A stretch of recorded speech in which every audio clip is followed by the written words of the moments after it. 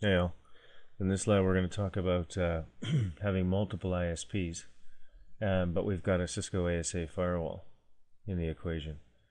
In the scenario that I had, the client already had the ASA, and they, however, want to have multiple ISP connections. So if this was a Juniper, for example, an SSG, we wouldn't have a problem because the Junipers can do PBR right in their SSGs.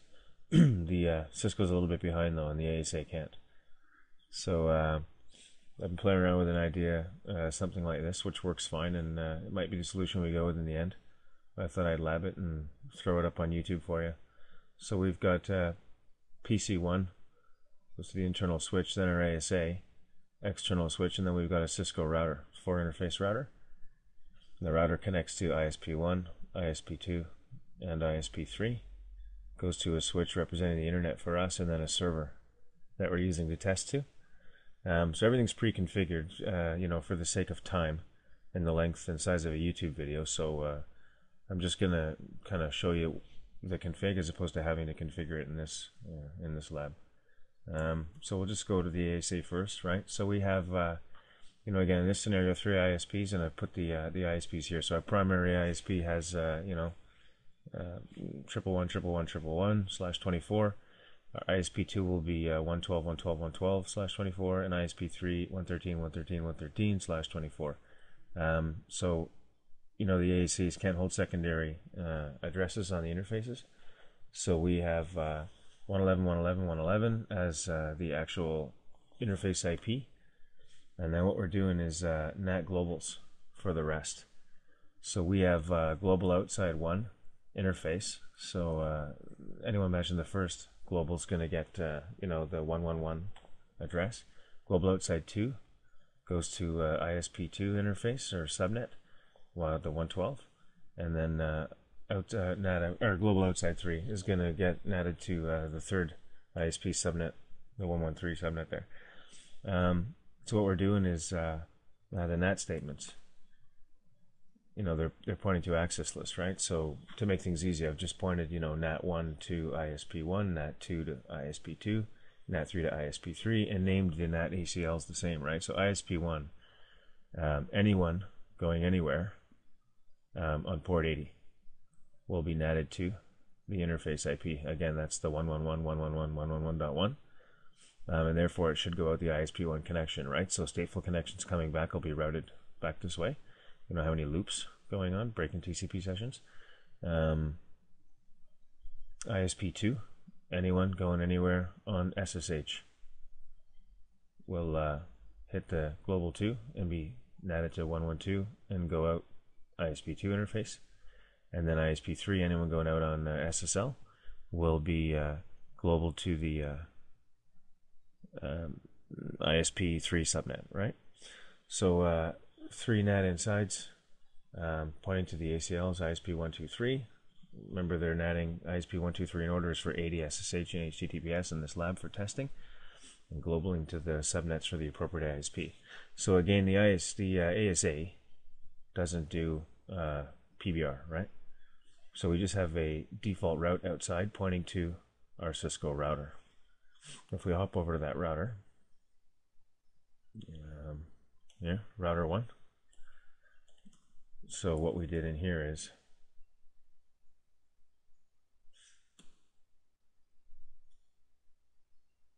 four interface, right? So F00 is on our primary subnet. That's our default gateway here for the ASA. 01, I just put 32 or 30-bit masks. So there's one interface here, one interface here for each ISP, right? We have I just routed back towards the ASA for the 112, 113 subnets, so that coming back needs to know how to get there. So it goes to the primary internet IP on .1, which is the outside of the ASA. We have a default route to get anywhere. Go to 172.112, which is ISP1, and then we have route maps to take care of the rest. So I made access list 102, which permits, if you're coming from 112, right? So if you're going out the ASA, remember ISP2, we were having the NAT inside statement match an access list that said anyone going anywhere on port 22. So again, we have a route map now that says down here, match address 102, next hop 172.116 ISP2. So if you've been added by the ASA to this in this subnet and you're on that port, you're gonna match the route map and go to ISP2. 103, access list 103 matches the other route map here to go to 172.1.110, which is ISP3. And again, in the firewall, it was anyone going on SSL port. And so here we've got, if you're coming from that subnet, if the ASA added you there going anywhere on SSL, you hit ISP3. And so we'll just show you that working, I guess, right? So if we do a telnet we're telnetting again over to this server, test server, on the 2020 subnet out on the internet, on 80. We have an open connection. You can see, oops, sorry, you can't see. Down here I have the server, and we're just doing a debug, server 1. You can see that we've got connections from 111.111.111 coming in. So it's perfect. That's working fine. In router 1, sorry, you can do a show route map. ISP is what I called it. So you have no hits here and here, which is access list 102.103, which is perfect. So it's taking the default route over to ISP1 and it's hitting this server like we just saw in the debug. So we'll just get out of there. And if we do now SSH, and remember this should be taking ISP2.